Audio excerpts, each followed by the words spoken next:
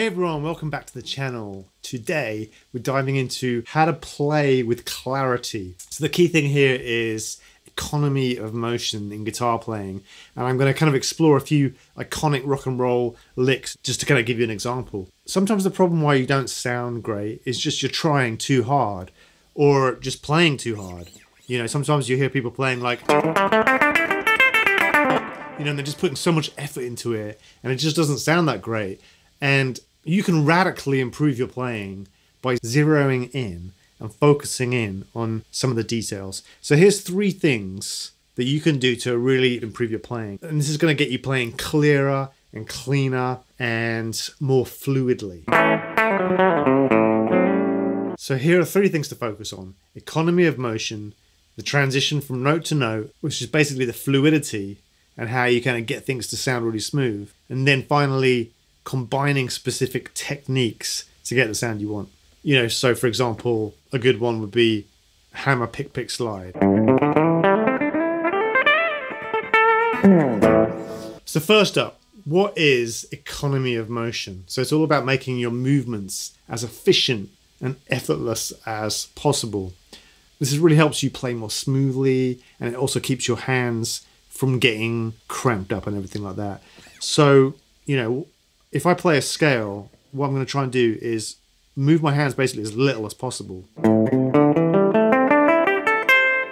And you see, if I really was moving my fingers, I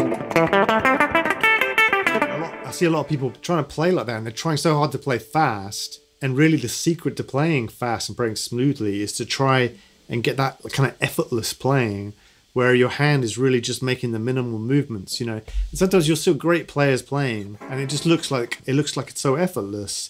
And that really is because they've created this pathway to go from note to note where they're using the path of least resistance.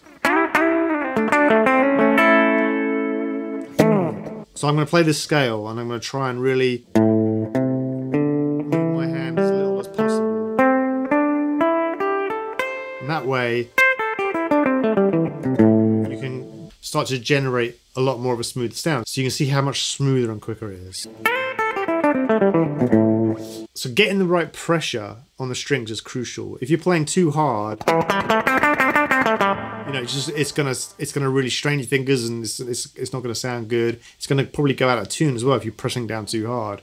So you want to be playing with just the right amount of pressure. If you're playing too soft, a lot of times you are playing pretty soft, but if you're not getting the right contact with the string, then it's going to sound muffled. So here's some exercises that you can do to improve this technique. So we're going to start with some basic spider exercises. You're just going up kind of chromatic scales like this. And the point is to focus on small movements.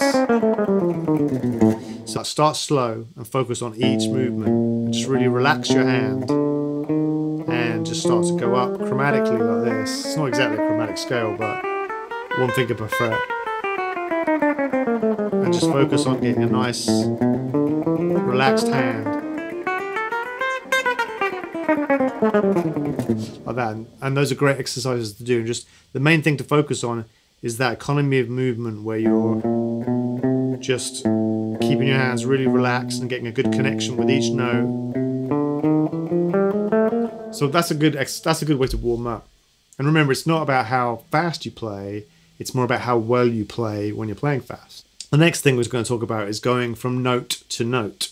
And you know, a good way to practice that is take those same kind of chromatic exercises and try doing some more of these spider exercises like this.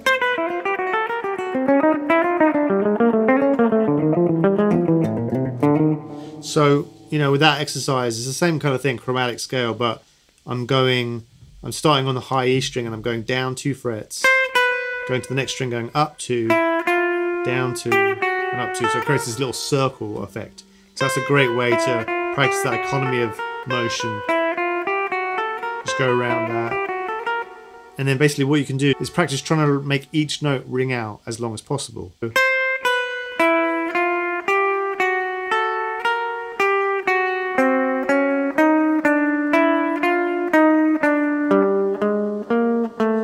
Moving my fingers until I need to move them. That's a good thing to practice. It gives you a lot of control. In that exercise, the thing that you'll see is I'm playing single notes, but on certain transitions, I'm letting a note ring out and then playing another note on top of it. And that's part of what really makes guitar playing sound great, is this idea where you can kind of start to blend notes together. And essentially you're playing two notes at once, because as that note is ringing out, you hit the next note.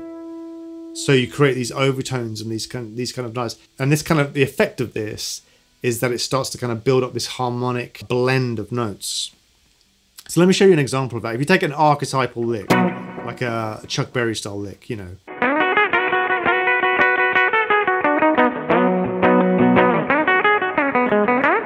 You know, so a lick like that, if you actually analyze what's going on there, it's a really clever mix of a few different elements. So he's putting together scales, chords, and arpeggios, and he's mixing this all together to create this killer lick. The elements of that particular lick would be, you know, like a major chord, and then you've got the pentatonic scale, and then you've also got this kind of like rockabilly scale, which is used a lot in rockabilly music. Run, really.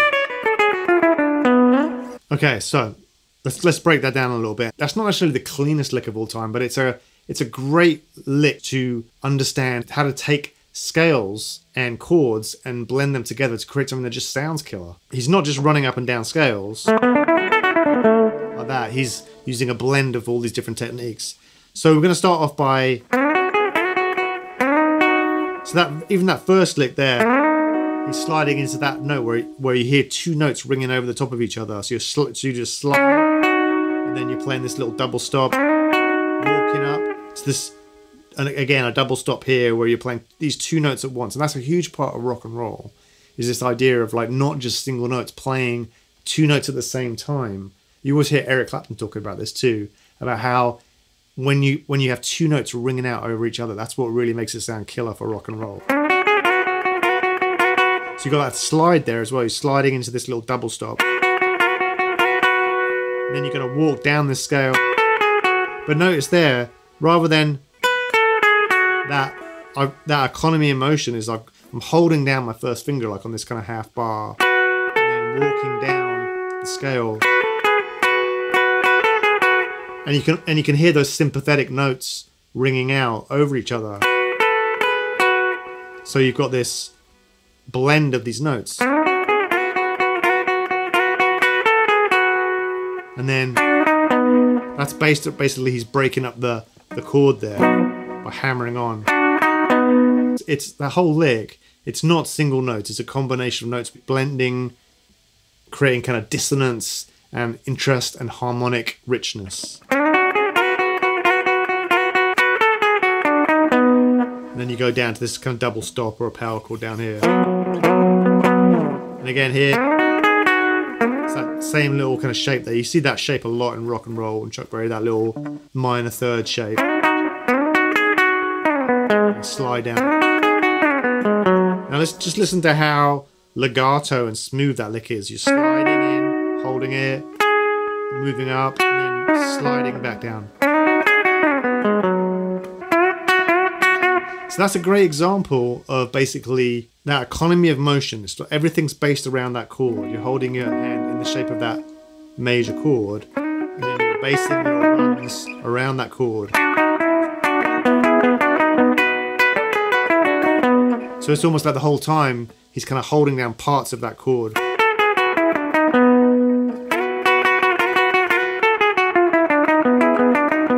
And basically then blending the notes into each other by sliding, letting the notes ring out over each other.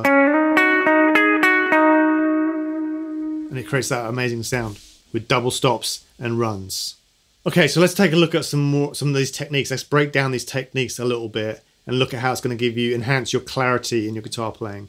So one of the things that's really important is to develop really proper finger placement. And the key thing is you want to basically make sure that when you're playing the notes, that your fingers kind of jutted up right behind the fret. That's where you get the cleanest possible sound. If you're playing in the middle of the fret or back behind, you know, it's going to sound more muddy. But when you're right behind the fret, you'll find there's a kind of a sweet spot where it sounds really, And again, you can really clean. So you can practice those spider exercises and just make sure you're getting your finger in the right exact spot where you get that sweet spot where the note is perfectly clear. And that's going to create that clean, buzz-free sound. So another thing is you want to make sure you're using the tips of your fingers. So rather than, like sometimes you're going to use the flat parts of your fingers, like for those. That's a kind of a different technique. But basically, when you're practicing, you want to basically be rolling your fingers over where you're using the very tips of your fingers. Like that. And so on. The other thing is the thumb. Proper placement of the thumb is basically the thumb should be right behind the neck of the guitar here, pointing up at the ceiling. And then when you go down, you can move the thumb when you're going really high. It becomes kind of like a vice that you kind of push into like this. You can roll the thumb over so you can create this hand position like this.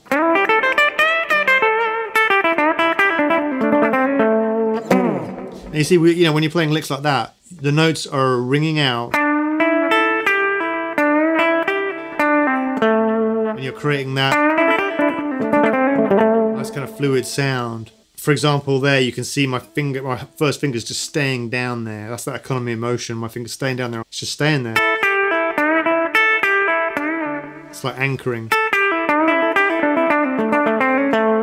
So yeah, just pay attention to that fretting hand, making sure that each finger is kind of arched over. And when you do that, you're going to be avoiding unwanted kind of string noise. And that's going to help with the clarity of really getting that nice, clean connection with the strings. And then the other thing is with your right hand, you want to really make sure you're synced up between your right hand and your left hand. That's going to really help things be clear as well. Doing these exercises where exactly as you hit a note, your left hand and right hand move together.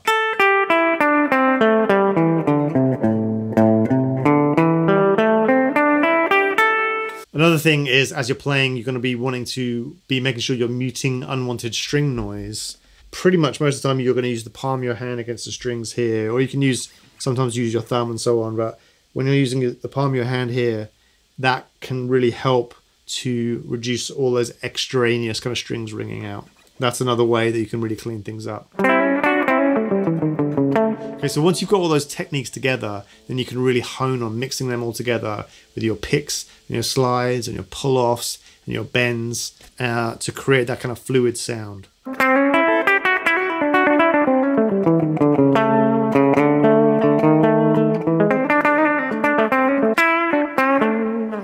And that's another thing as well, is effective use of vibrato is again another way that you can create that resonance and then that sense of the notes ringing out into each other.